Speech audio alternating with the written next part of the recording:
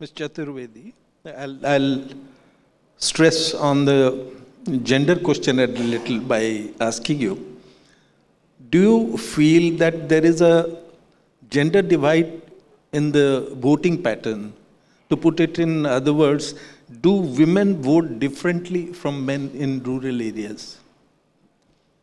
Okay, I was actually going to come to that, that I'd be doing my gender a lot of injustice if I would leave a conversation of them out of this entire conversation, because rural wages impact women a lot. So there are many women who are working on the fields, but they're unpaid laborers. And they'll never be part of the formal economy because we just totally look through them, look past them. And we expect them to be part of this, the machinery of ecosystem of helping. But when they think of, expecting some kind of financial benefit of it, they are denied that. So that is one challenge that we are facing. Now, in terms of how women are voting, 100% women are voting when they think through who they think as their leader, what is he doing for them, what is she thinking about it, what is she promising to me. So the women are definitely voting. Earlier there was this entire set feeling that women will vote as per whatever their family asks them to vote, or they don't have a mind of their own. That was a thought process. But women are proving all of them wrong.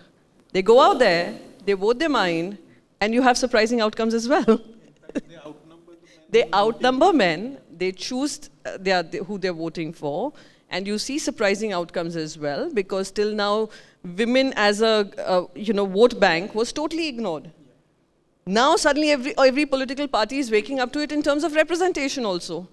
The special session that was called for women representation, increasing the representation, unfortunately it will not be applicable in 2024. It has come for a future date, and that future date is unknown. However, it is a conversation which was happening for past 2 decades, and finally it has passed into an act, but implementation, no act in the world has come, has been passed like this, by the way. In the world, in our history, world history, democracy as a history, nowhere. But anyway, I would say it's a positive sign. And yes, they are voting their mind. They are making their vote count. They're coming out in larger numbers. And that is why you will see a lot of policies which would be women-centric. Yeah.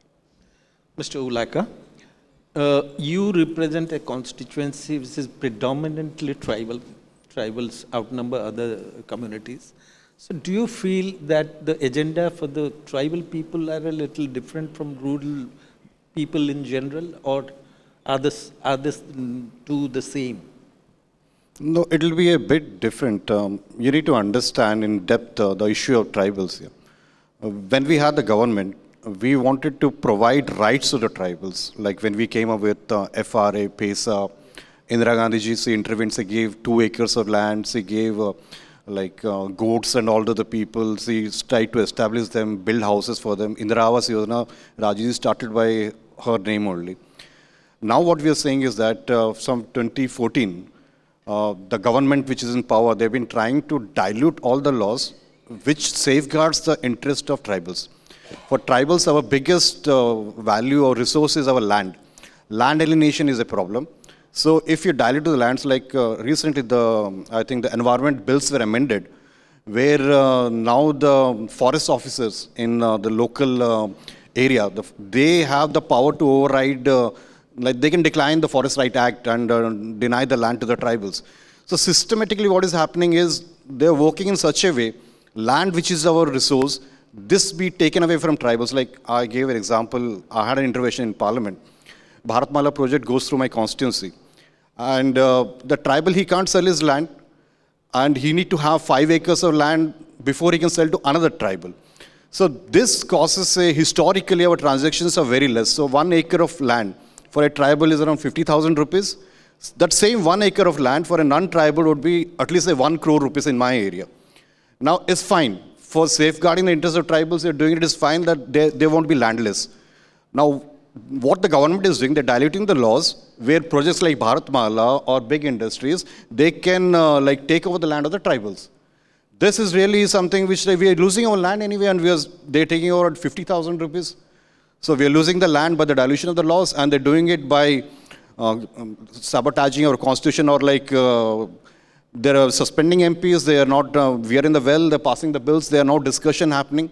And this is something which will be in our agenda, and we'll have special focus on tribals. We have done a lot for tribals, and we also know what the government is doing to take up the right of the tribals. This will come in our manifesto as well. We will try to explain. One thing is something we had a limitation or lacking was we didn't understand that the election campaign has changed now. You need election management, you need narrative setting, you need to go to the people, explain them exactly what you're going to do. This, we have learned from our mistakes, and we are going to take care of that. And a detailed discussion, we have a very good team, manifesto team, led by Chidambaram ji, where we are focusing on each and every section of the people. The tribal will be different from other things, but overall, social justice, political justice, economic justice, this will apply for the tribals as well. Ms. Chaturvedi,